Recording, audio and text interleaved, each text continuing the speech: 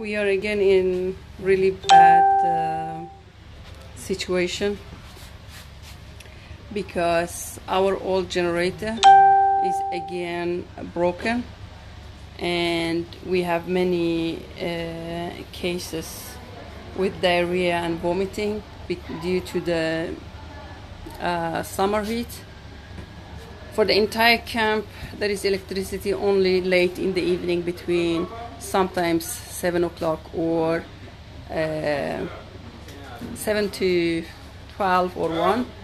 And during the day, it's really like a hell, and many kids have been suffering from diarrhea and vomiting due to the heat.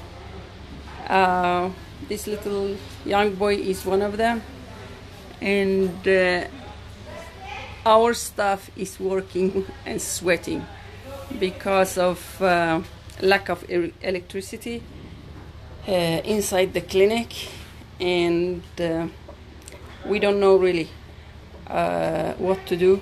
We are in urgent need for a new generator, and we have called out to many authorities, and till now we haven't had any support. Dr. Ahmad, could you tell about this? Okay, this is one cases of 10 cases today. We get today, and every day there's some cases. Every day we have about 100 cases. 80% of these cases is diarrhea and vomiting because of the weather is very hot here and there is no electricity. And the problem over here, we have defect in the medicine and defect of fluid, and our generator is broken again. And we sometimes have cases of heat exhaust and sunstroke. So this is a problem. If we have the case coming here, he had heat exhaust, and we have also don't have electricity, because this is dangerous cases. We cannot refer him to the hospital in the city because it's far from here, and we need to manage with the patient directly. We don't have time to arrive there hospital in the city, so this is bigger problem we cover from it.